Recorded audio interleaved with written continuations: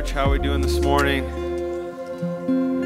I want to start us off with prayer this morning, just to reorient our minds around Jesus. I know a lot of times we can go through our weeks and forget His presence. He's with us everywhere we go. He's with us when we're doing the dishes. He's with us when we're at work. And sometimes we can easily forget that. And so this morning, I just want to pray and invite God to encounter us this morning. So would you pray with me?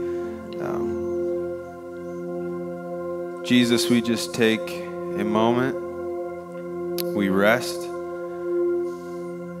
And we remember that you are here.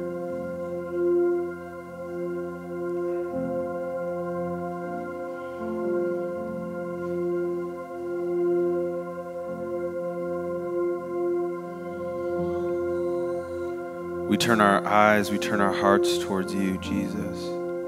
We thank you that you have brought us all together as one body to lift up the name of Jesus. And I ask that you would free us from any distraction, any baggage that we carried in here. I pray that you would protect our minds and our hearts to be completely focused on you this morning, that this wouldn't be a service about me, that it wouldn't be a service about any of us, God, that it would be all about you, Jesus, the author and perfecter of our faith. And we worship you this morning and know that you are good. We pray this in your Son's name. Amen. Let's stand together this morning as we worship.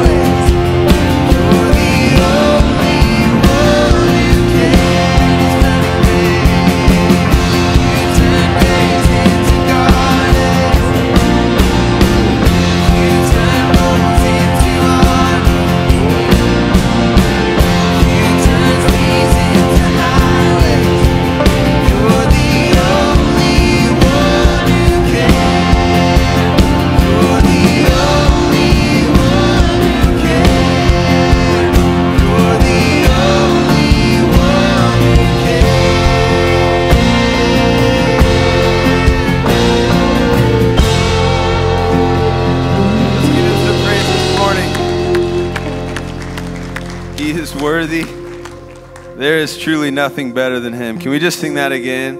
Oh, there's nothing better than you, Lord. There's nothing, tell him, better than you, Lord. There's nothing, nothing is better than you, Jesus. Sing it again. Oh, there's nothing better than you, Lord. There's nothing, Lord. There's nothing, nothing is better than you. Amen.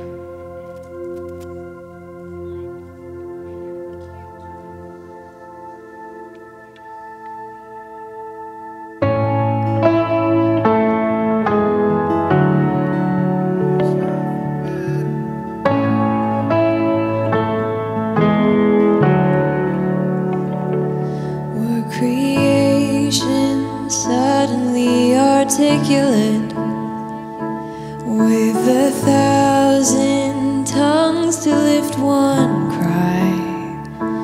Then from north to south and east to west, we'd hear Christ be magnified.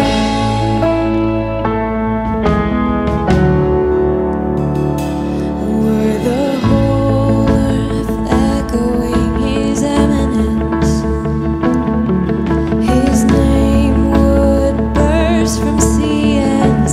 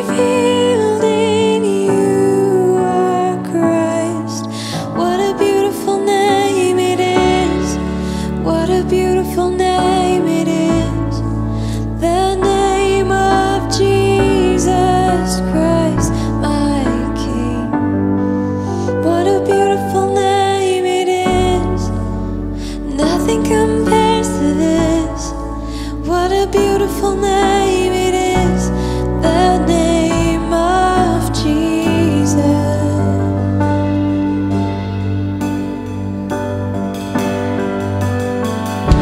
You didn't want heaven without us, so Jesus, you brought heaven down.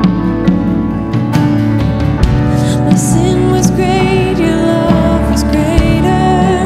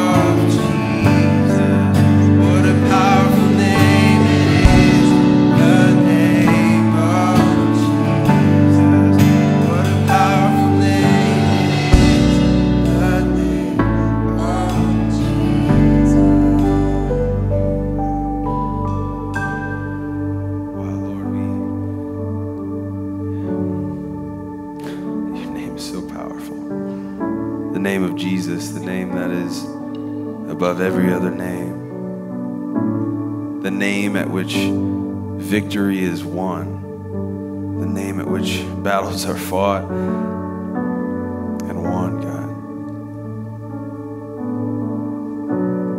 Thank you. Thank you for Jesus. I pray this morning that if there's anyone in here that needs freedom, that needs deliverance from the stronghold in their heart,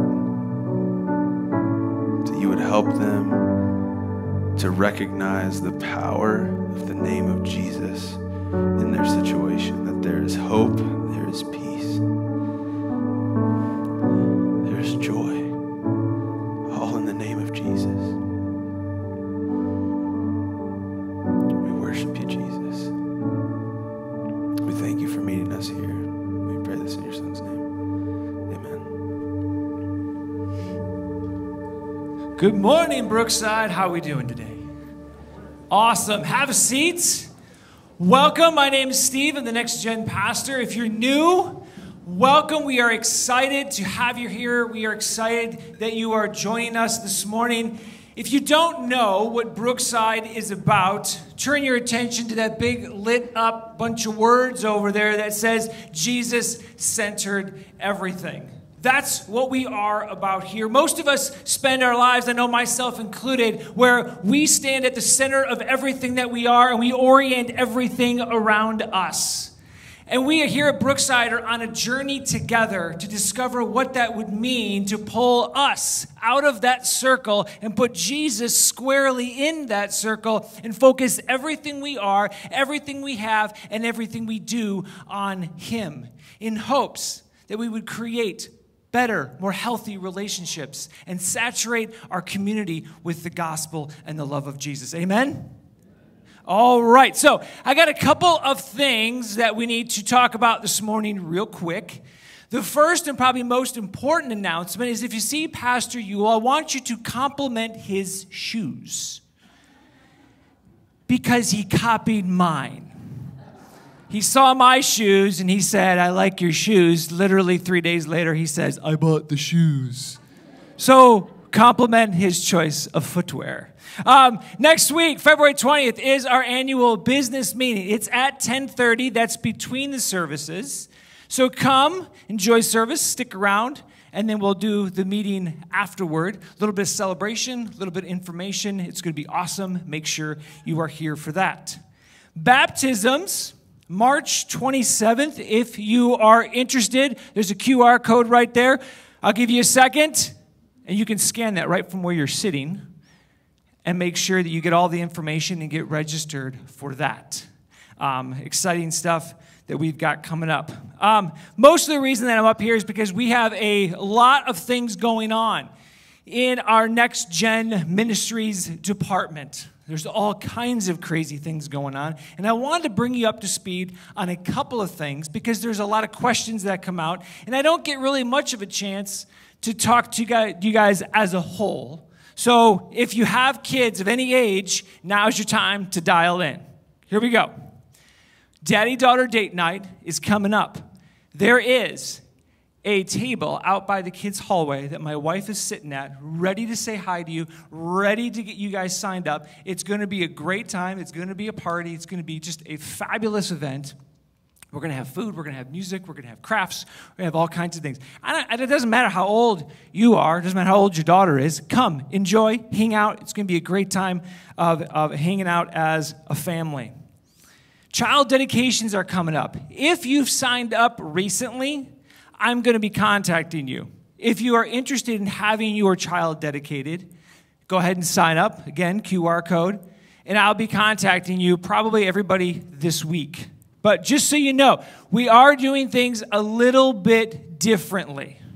We want to make sure that child dedications are not just some kind of ritualistic thing we do up here and we just kind of make sure and we just say, hey, yeah, it's cool, we got some kids and you're dedicated and yay, everyone claps and it's wonderful. And that's all good. But we want to make this thing stick and we want to make it mean something even more as a family and as a church family. So I'm going to be contacting you specifically with some details on that. A lot of you have been asking questions about summer. And what are we doing for the summer? Are we doing Spring Hill? Are we doing this? Are we doing that? What's going on?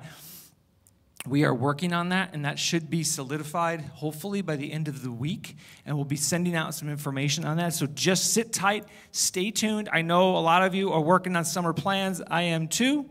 And we want to get our schedules figured out. So just stay tuned. That is coming. We also have some really, really cool announcements in terms of our staffing. My wife has been just incredibly integral in trying to help make sure that everything is running smoothly in the preschool wing. But we were able to bring on a new staff member, Jessica Ampapong. She refused to come up here. But she is down there, and she is wearing a badge. If you're down there, say hello. She's doing a tremendous job. She is now in charge of a good portion of the kids' ministry stuff, mostly the preschool. And my wife is stepping over to more of the volunteer side of things. And we are adding new people to our volunteer staff every week. It's amazing. We've got people down there right now doing observations and learning more about it and really just understanding like where they might want to fit in. If that might be you, we'll always happily talk to you. So come see me. And lastly, if you have an elementary student, don't forget to grab these devotionals. These are awesome family resources for you guys to get in the Word together, to play games together, to do crafts together sometimes, and grow together as a family. Because I can't talk this morning. Let's try that again. This discipleship thing that we do is about the family and making sure that we can do it as a family. Whew, that was a lot. I was trying to do that quick because I tend to talk too much. So, that's all my announcements. Everybody got all those? I know that was a lot. But this morning, we have a special guest, Brandon Risch. Some people like to call him Brian, but Brandon is a veteran pastor. He was a pastor longer than I've even been in ministry, but currently serves as the director of church planning. Did I get that right? At the FEC, so just over across the field and the mini pond and up by the road over there. And has been doing that for just about the last year. And we are privileged to have Brandon come bring the word and just to kind of keep continuing what we've been talking about what it means to be Jesus-centered. So, Brookside, let's give him a family welcome. Brandon Risch. Thank you. Thank you, Steve. And it's funny, as the kids were coming in earlier during the service, one of the kids stopped and looked at me and like, "Who are you?" And I was like, "I'm not Eric. I'm not Eric." So it's a joy to be here with you this morning. There's so many people I know in this church body. They're just so awesome.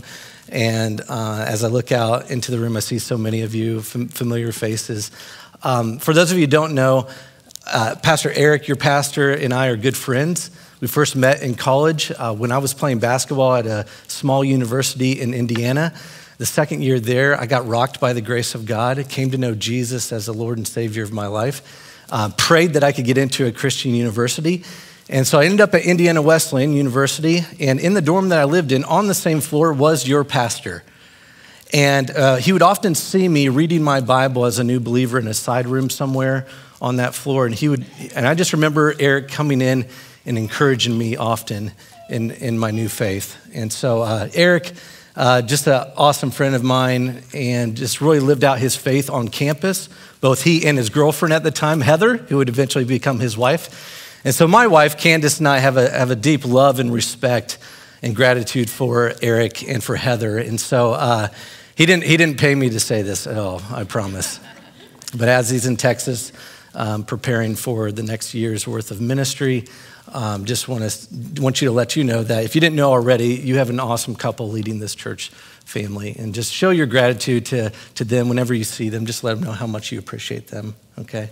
A little bit about myself. I grew up in a small town in Indiana, in the town of Pendleton, and usually there's only a few people that know where that is at or have heard of it. And anytime that I mention my hometown, this is the typical response that I get from people.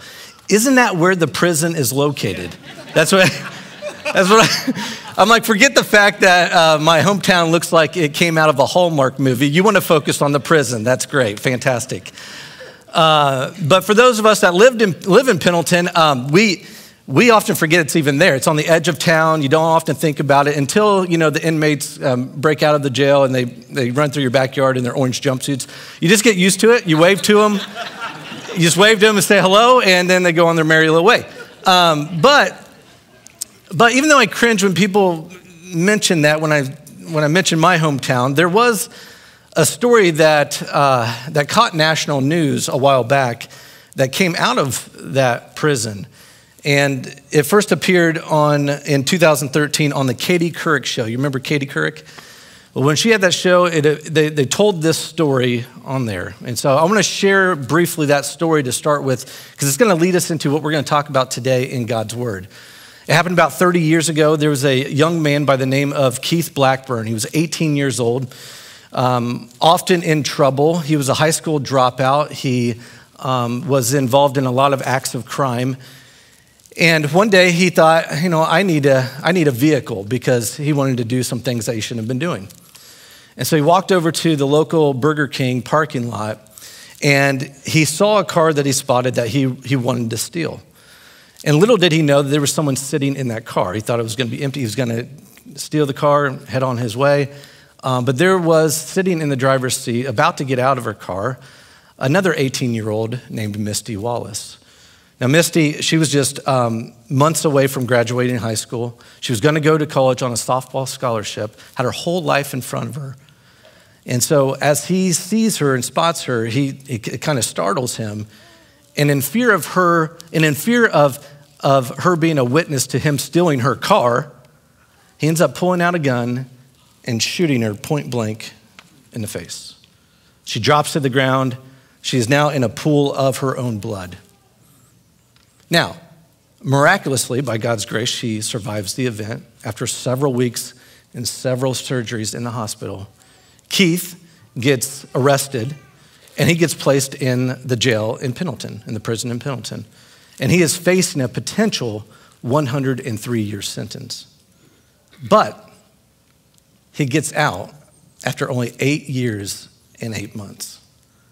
Now, knowing that information, if you were close to Misty, if you were a close friend of Misty or a close family member, would you be outraged to know that the person who put your loved one in the hospital, suffering, almost dying, gets out after 8 years and 8 months when it was a potential 103-year sentence? Can you imagine what Misty must have felt when she heard that news as well? I share all that to say, as Pastor Eric has been leading you through this series based on Jesus' Sermon on the Mount, I'm sure it's been quite obvious, and as you've been going through Matthew chapter 5 through chapter 7, that relationships are just tough. They are difficult. And and that can be your marriage relationship, that can be dating relationship, parenting relationship with strangers you don't even know. But when conflict enters the picture, when problems arise within relationships, when human beings collide, we are often taught in our culture to deal with it in one of three ways. We will either avoid people, we will appease people, or we will attack people. We avoid people. We think, hey, if there's a problem in this relationship, I'll just pretend like it's not there. I'll just ignore it, and then as time goes on, maybe it'll just be taken care of. Time heals all wounds, right? Well, that's not that accurate, because time may give the enemy more opportunity to cultivate bitterness and hatred and anger in your heart. We're taught that. We're taught to appease people as well. Let's just tell them what they want to hear if there's a problem in our relationship, and then, I'll just dump the problem, move on, and act as if nothing happened. But those wounds can still carry on with you. Or we are taught to attack people. Give them a piece of your mind. Tell them what's up. Really seek revenge, seek retaliation. Cancel them. We're in the cancel culture right now, right? Attack people. Our movies are built around revenge and retaliation, isn't it? And you imagine like Misty Wallace's story, that's a perfect setup for a movie. She finds out, let's just play this out. She finds out Keith gets out of prison 8 years and 8 months later. And so she finds out about now she's gonna have her revenge tour. So in the movie, you know, they select an actress to play Misty. It's probably Angelina Jolie. And the next thing you see, she's doing one-arm push-ups. She's going to the shooting range. She's preparing. She goes to Keith's apartment, kicks wide open the door, and says, now you're going to hear from me. You know, there's this movie that is just, you can imagine what would take place. This is where our culture teaches us to avoid, to appease, or to attack. But what if there's a better way? What if there's a much better way? Well, I'm here to tell you there is. And it comes straight from the lips of Jesus. We go back to the Sermon on the Mount in Matthew chapter 5, verses 43 through 48. You will get back to the passages we missed. Pastor Eric had said that you guys were dealing with some other passages. And so he'd given me this passage a while back. And I said, I'm still going to preach on it, bro. So, it was all good. He said that'd be fine. But verse 43 through 48, this is what Jesus says. You have heard that it was said, love your neighbor and hate your enemy. But I tell you, love your enemies and pray for those who persecute you, so that you may be children of your Father in heaven. For he causes his sun to rise on the evil and the good and sends rain on the righteous and the unrighteous. For if you love those who love you, what reward will you have? Don't even the tax collectors do the same? And if you greet only your brothers and sisters, what are you doing out of the ordinary? Don't even the Gentiles do the same? Be perfect, therefore, as your heavenly Father is perfect. Now, here's what I want you to notice. There are two differing values that are expressed in verses 43 and 44. You've got the value of culture, and you've got the value of Christ. And I love how Jesus sets up this teaching to his audience as they're listening in. Because if you go back to verse 43 through 44, you're going to notice these two values. Jesus says, you've heard that it was said, love your neighbor, hate your enemy. But I tell you, love your enemies and pray for those who persecute you. Notice those two phrases that are often repeated in chapter 5. Jesus will say, you've heard that it was said. All right, this is what culture values. But I tell you. And this is what Christ values. You got two differing values here. You've heard that it was said, but I tell you. Now, Jesus often does this because he's not trying to correct Old Testament. It is true that the Old Testament does say to love your neighbors. That's true. But it never tells you to hate your enemies. So Jesus is not correcting the Old Testament. He's correcting the misinterpretation of the Old Testament. Because this audience that he is speaking to have been used to listening to different rabbis, teachers who are teaching out of the Old Testament, and by their traditions, they had twisted what Scripture had said. So where did this come from? How did they come to this conclusion? Well, possibly by the fact that when you read the Old Testament and you see that the people that do evil are enemies of God. And that is true. Like, apart from Jesus Christ, we are enemies of God. The Bible is very clear about that. Apart from a relationship, a life-saving relationship with Jesus Christ, we are enemies of God. We are under the wrath of God. In Christ, we are out from under the wrath of God. We are adopted into the family of God. We're new creations in Christ. But by reading the Old Testament, maybe they got tripped up on, if you're doing evil here, that you are an enemy of God, and therefore it would be natural to hate your enemy. But that's not what the Bible says. So Jesus is correcting them. You've heard that it was said, but I tell you. I love this because Jesus is placing his truth over tradition. Someone needs to hear that today. This culture needs to hear this today. I don't care about your opinions, and I don't care about what the news has to say, because that may not be the truth. The truth is what God's word is and what he declares as truth. Matter of fact, Jesus is the standard of truth. The Bible describes Jesus as the way, the truth, and the life. He is the truth. And the reason why he's the truth is because he's the creator. He has always existed. There's never been a time where he has not existed as the second person of the Trinity. Jesus created the universe and the stars and the mountains and the oceans and the plants, the animals, you and me. And because he's a creator, he's the designer, and the designer always gets to be the definer. Now, unless you created this whole thing, then you can define what you designed, but you didn't, and I didn't. He designed it, so therefore he defines it. He defines what truth is. He defines what falsehood is. And so apart from his word, we got to be real careful about what we take in and discern what is of God and what is not of God. You've heard that it was said, and we're hearing a lot of things today. There's a lot of noise today, but what does God's word have to say? And so Jesus says, but I tell you, here's what tradition says, here's what I tell you. So we have a choice every day. Are we going to embrace and live out the values of our culture? Or are we going to embrace and live out the values of our Creator? And so Jesus says this.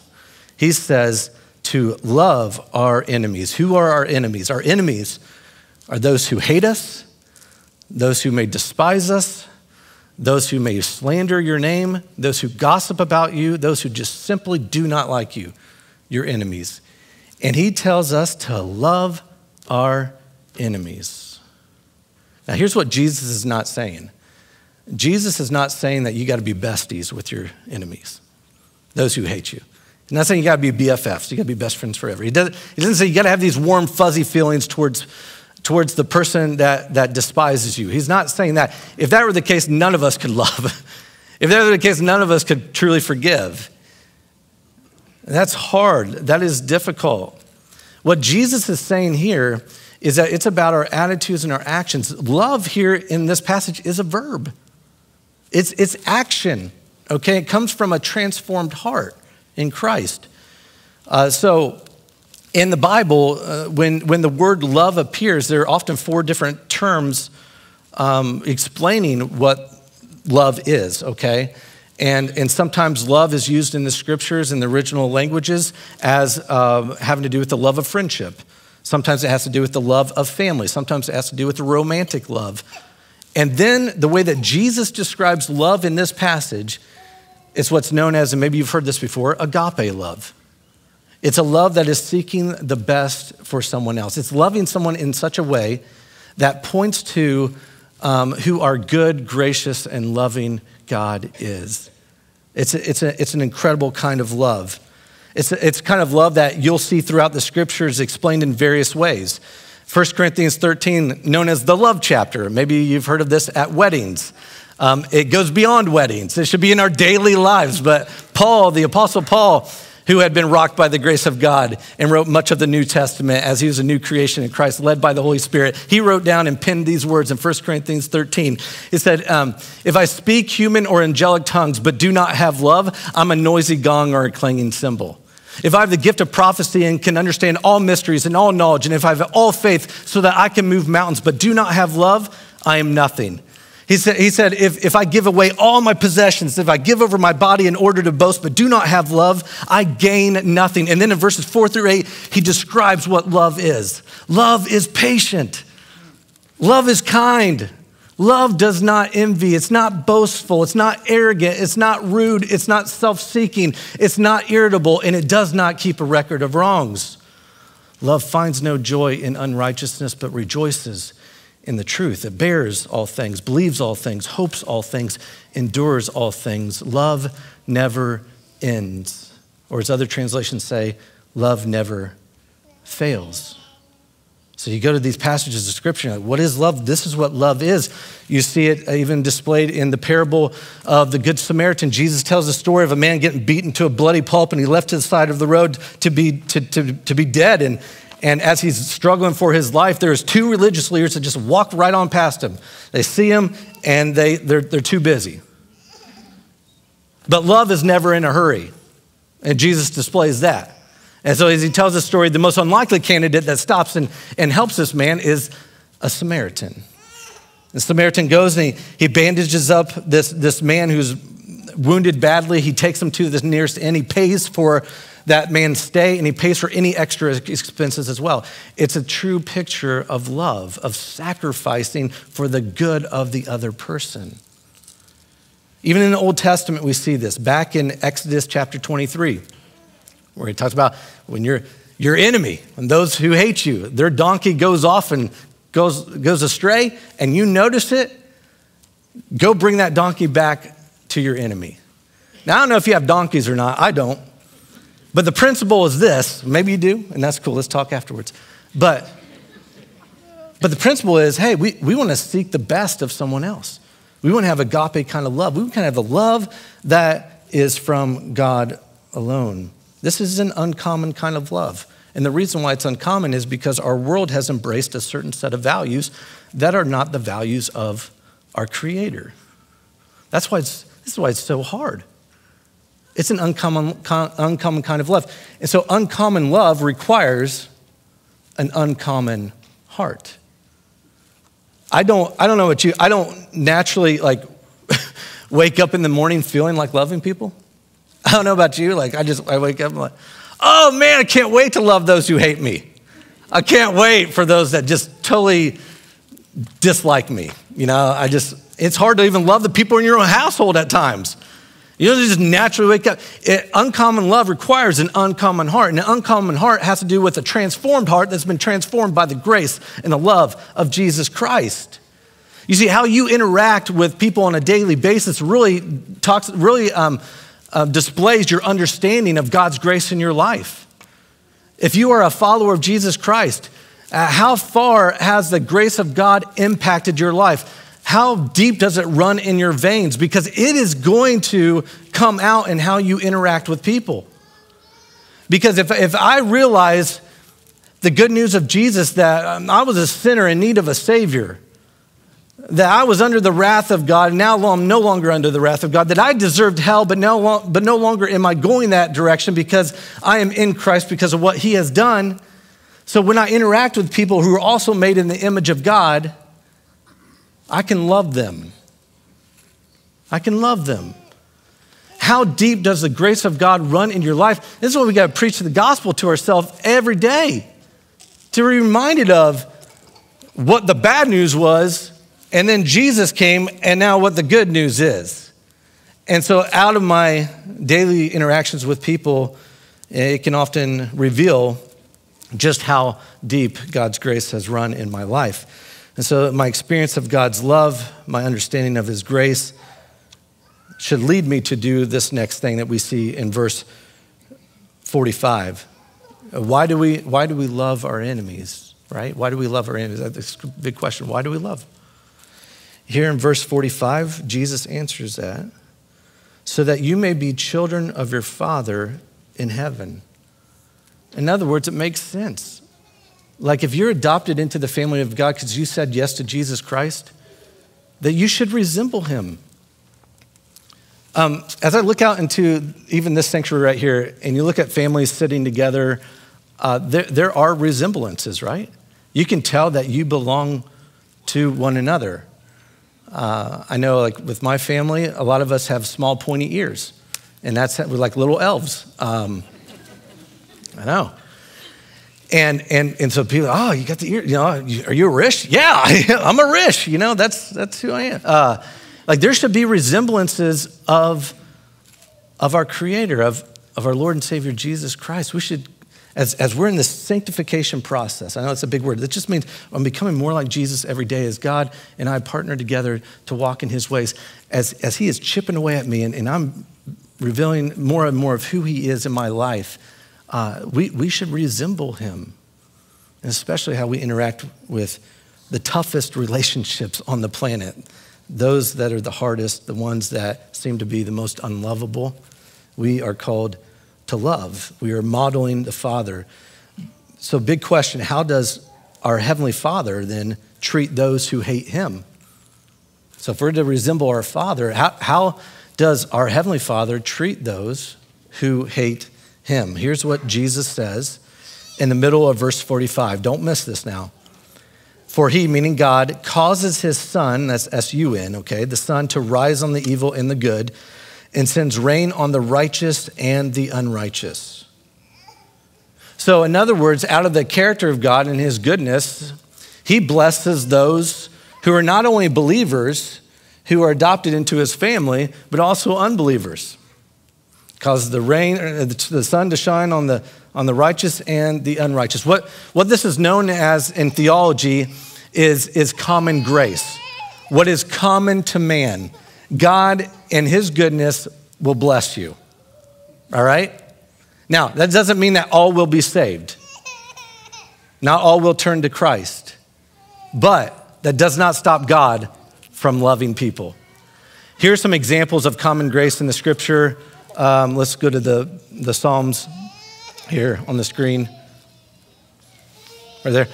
Psalm 145, verse 9, the Lord is good to everyone. His compassion rests on all he has made. What about the book of Romans? Romans chapter 2, verse 4. Now this is key. Or do you despise the riches of his kindness, restraint, and patience, not recognizing that God's kindness is intended to lead you to repentance?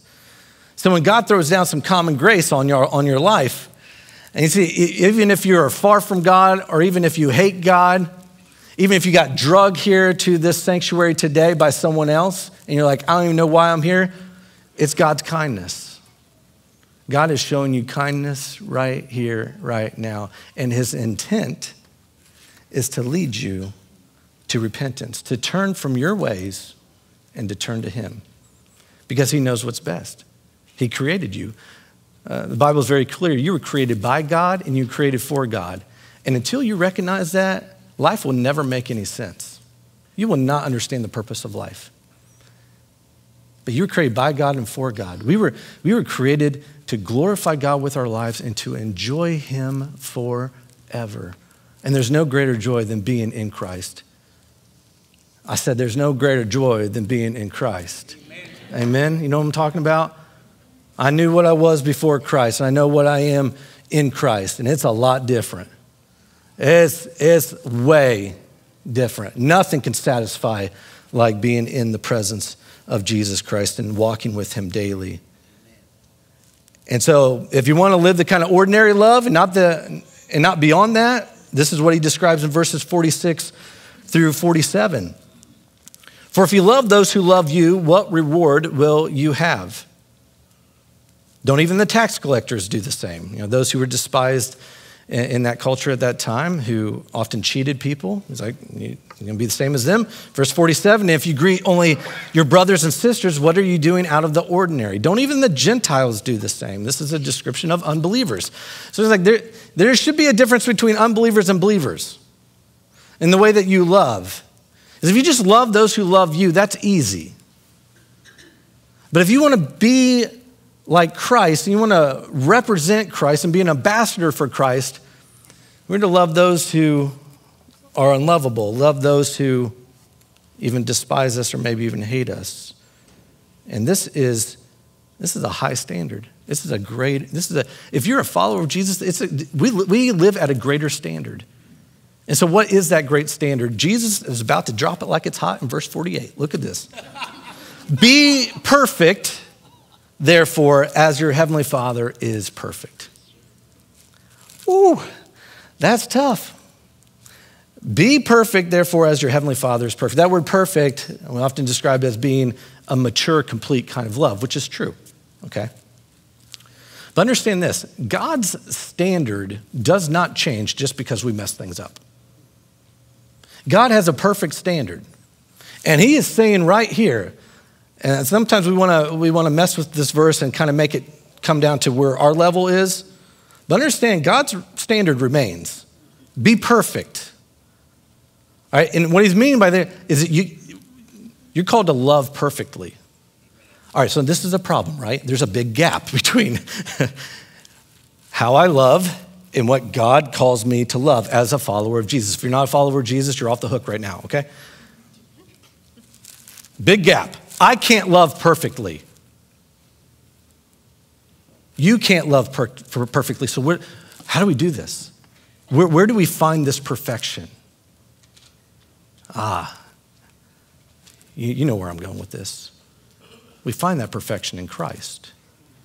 Y'all, this is the gospel. God coming in human flesh. Why we celebrate Christmas time. God coming in human flesh.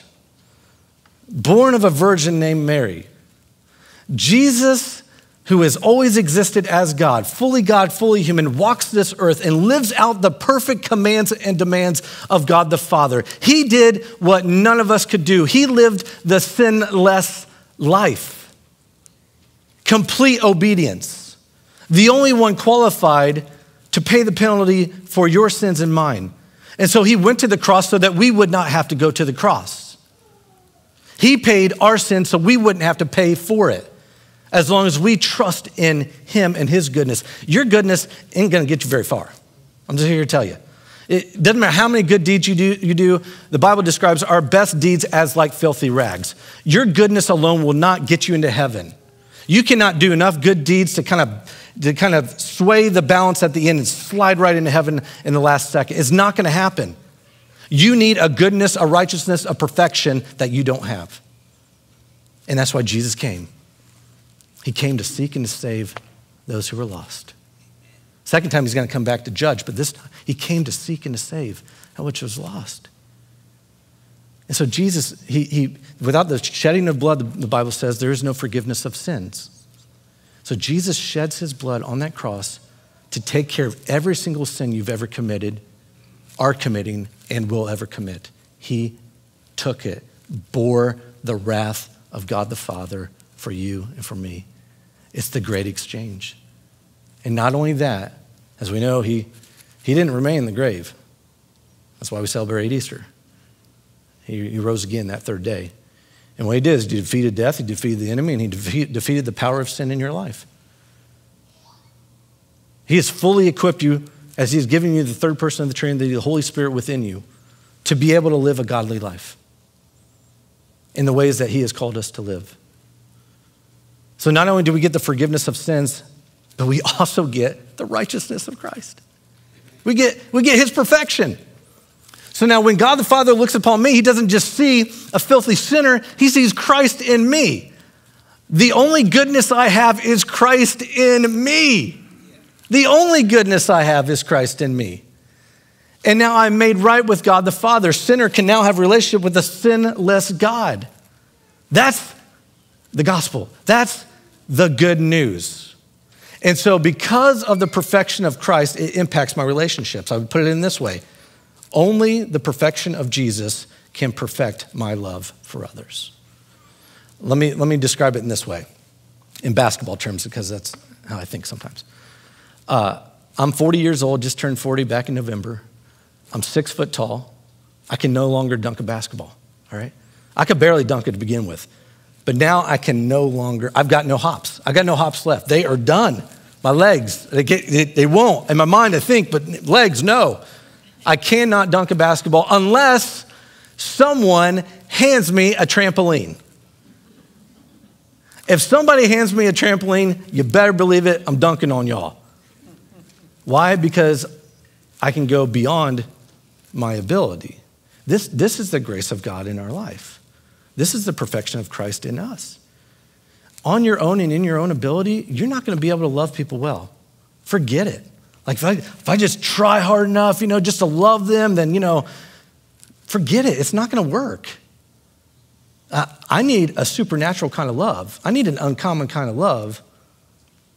I need the perfection of Christ. And the perfection of Christ is going to perfect my love for others.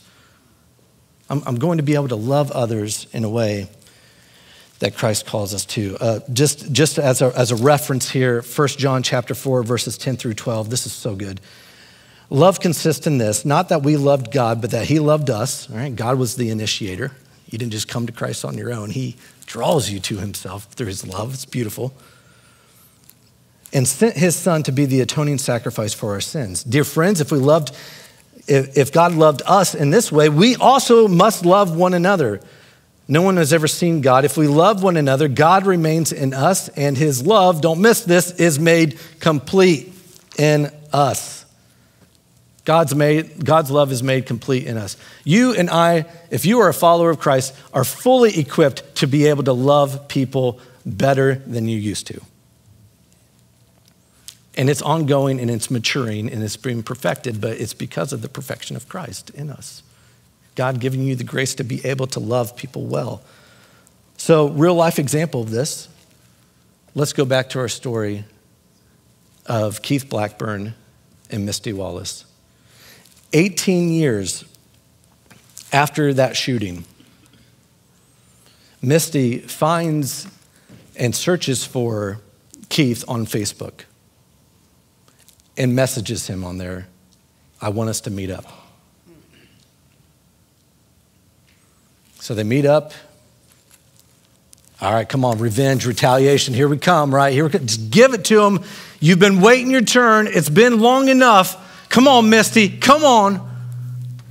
And what does she do? She offers forgiveness. God had been working on her heart, and she offers him forgiveness. Little knowing that God has also been working on Keith. Before his sentence was done in those 8 years and 8 months, his bunkmate had shared the good news of Jesus with him, and he came to know Christ. And he got baptized within the walls of that prison. And when he got out of prison, guess what he did? He sought to get a seminary degree from Indiana Wesleyan University. And he went to serve back at the prison where he used to be an inmate, but now as a chaplain. And so when they met up, God was doing a supernatural work. Here's a picture of them together. And now they go and they share their story with others, testifying to the grace and the love and the forgiveness of Jesus Christ. Only God can do that. Only God can do that. And if you didn't believe in God, I hope you believe in God now, because only God could do something like that. So let me just share this with you. You may never get shot in the face with a gun. I hope that never happens to any of y'all, all right? But you will eventually get shot at by others with words, actions, and attitudes. How will you respond? How will you respond? Follower of Jesus, how will you respond? 2 quick things as we wrap up, just straight out of the scripture. Jesus says to pray and to love your enemies. Pray for your enemies, love your enemies. Pray for your enemies. Pray for them every day if you have to, moment by moment if you have to, until your heart aligns with the heart of God and you see them the way that God sees them, because they too are in need of God's grace. They too are sinners in need of a Savior, just like you were as well. Don't ever forget the gospel, the good news of Jesus and how that has impacted your life. You were a messed up folk too. I was jacked up as well. But guess what? There's other people that need him, and they're desperately seeking hope in this world. The hope is in Christ. Pray for them.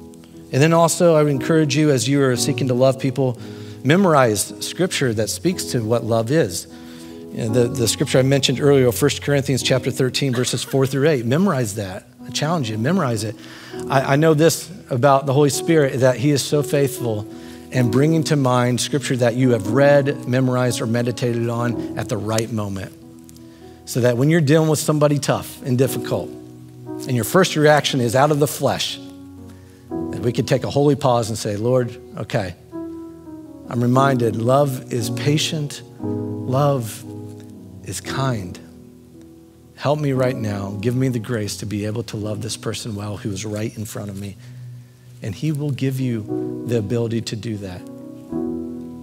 On your own, you'll make a mess, but in Christ, you can lead somebody and point somebody to the goodness of our God. Uncommon love requires an uncommon heart.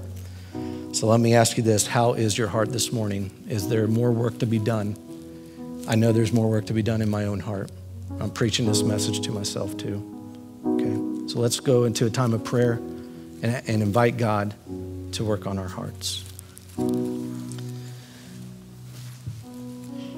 Heavenly Father, we are so grateful, Lord, for your word, for your grace in our life, and how we don't deserve, Lord, to have a relationship with you, but you made a way, and that way was through your son, Jesus.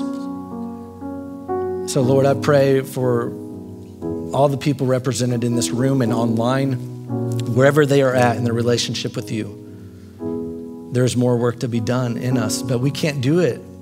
Lord, we need your grace. So maybe we'll be reminded of that and just keep coming back to you. Keep coming back to you. Lord, help me. Lord, mold me, shape me, make me like you. so I may reflect your goodness in this life, and that others may also experience the joy of walking with you on a daily basis, and the joy of knowing that we have hope, that when we breathe our last breath, we'll breathe our first breath in heaven with you. And so, Lord, we love you. It's all because of you, and all praise belongs to you. It's in Jesus' name we pray. Amen.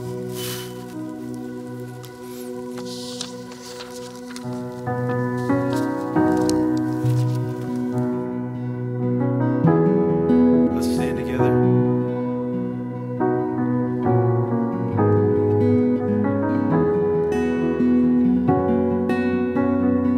I love you, Lord. Oh, your mercy never fails me. All my days I've been held in your hands.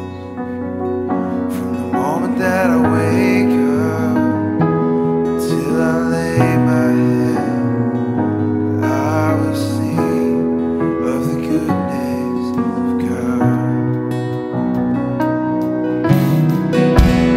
All my life you have been faithful. All my life you have been so good. With every breath that I am I will sing of the goodness of God. I love your voice. You led me through the fire, darkest nights. You are close like no other. I've known you as a father.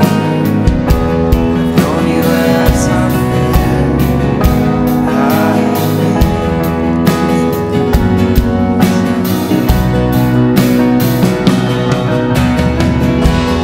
all my life you have been faithful.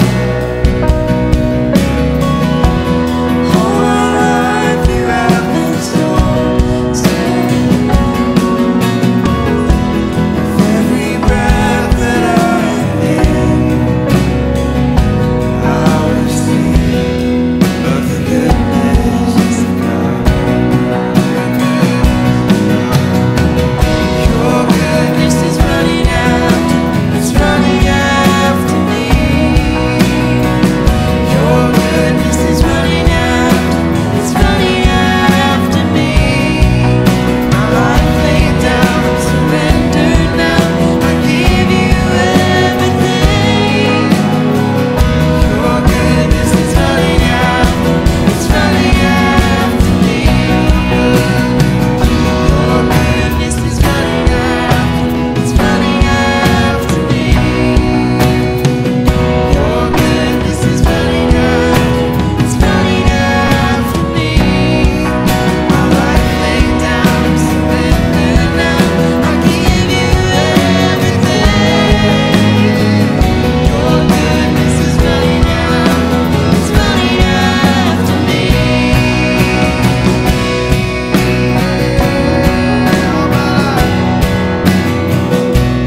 All my life you have been faithful. All my life you have been so good. With every breath that I am, I will sing of the goodness of God. I will sing of the goodness of God. I will sing of the goodness of God. Amen. How many singing of God's goodness? Come on, give God some praise in here. Hallelujah. Well, listen, I am just so grateful for my brother and my friend Brandon bringing this powerful message to us. And so we like to send you away every Sunday with at least two thoughts a takeaway for you to put into action, and then a celebratory moment. The takeaway is just simply this. First of all, we get nothing done in terms of loving our enemies without prayer. So think of who that enemy is to you and begin to pray for them. And then the second thing is, don't just pray, but seek the word of God to help you love your enemy as you love God and yourself. And then lastly, in terms of doing that, go back and listen to Brandon's powerful message. And then you'll recall Pastor Eric preached a couple of weeks ago about reconciliation. Go back and listen to that as well and let the word of God direct you. And then lastly, you can't just hear the word and not act on it. And so whoever that person is to you that you need to love, set an appointment with them, go to dinner, breakfast, lunch, or coffee or something, and then make it right with them. That's what we want you to do. Lastly, listen, we are a generous, loving congregation. We show that love and that generosity during Thanksgiving, and you'll see on the screen here in just a couple of minutes, just a thank you from, remember back at Thanksgiving, we fed a bunch of families. These are the kids of those families that are just thanking you for being so generous to them. And so on behalf of our church, I want to extend that thank you to you as well. And let that be the heart that you direct yourself with. Let the heart be in you that says, hey, listen, God, I thank you for showing me grace. Now I can extend grace to others, just like we did back at Thanksgiving. And with that, I'll say to you, put it into action and have yourselves a great week. We'll see you next Sunday.